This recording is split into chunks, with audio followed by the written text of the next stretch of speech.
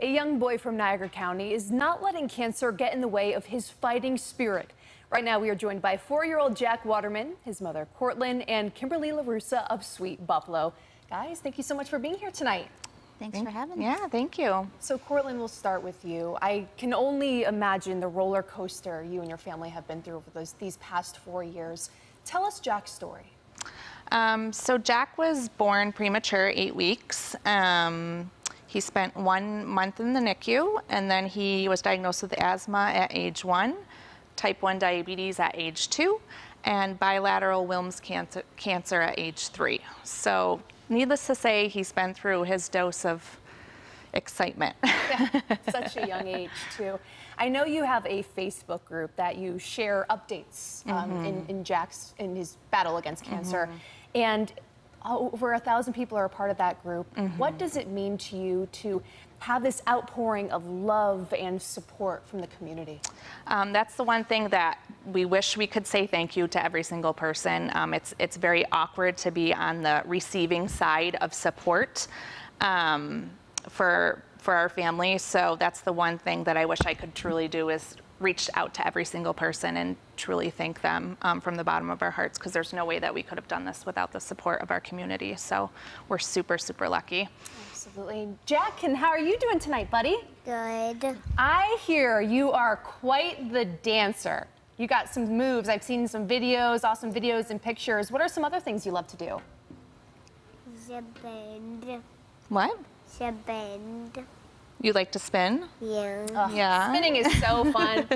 I gotta say, Jack, you are such a trooper. Your smile really lights up the room whenever you're in it. And those moves, I gotta say, they're awesome.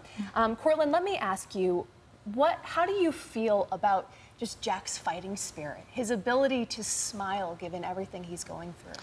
Yeah, to see what these medications, these toxic medications that we have to give our child in order to beat this cancer, it's a hard pill to swallow as a parent, and to see him just receive them through his port and just continue on and to dance and to just act like he doesn't even know what's happening to him, it's truly amazing. And I've said from probably surgery, he received surgery in January, from that instance forward, I say I wouldn't be able to deal with half of the stuff that he's dealt with. Like, it's just, when they say kids are resilient, that's, you know, couldn't be more true than that. So it's just amazing what he's been through, so. Absolutely.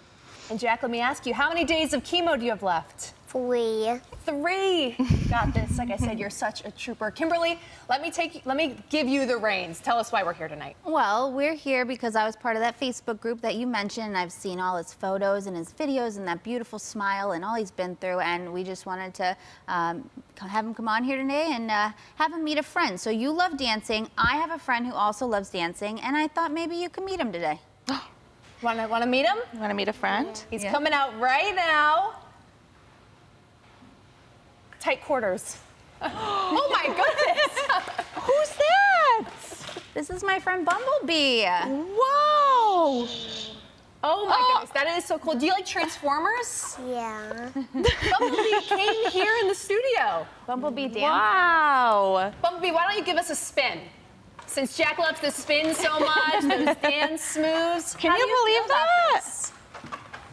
Is that crazy? I know, It's quite the surprise. Wow. And me and Bumblebee wanted to give you some presents today. Some Bumblebee presents. A bottle. Yeah, that's a blanket and your own Bumblebee for you. Wow. How do you feel, Jack? They can spin. Yes, and you like spinning. Well, unfortunately, that's all the time we have. And Jack, I know you're probably super eager to hang out with Bumblebee and play with your new toys. So we're going to let you go out in the hallway and do just that. I want to thank you, of course, everyone, for being here tonight. You know, wish you the best in his journey and everything. Kimberly, of course, I want to thank you, too, for making this happen tonight. Thank you.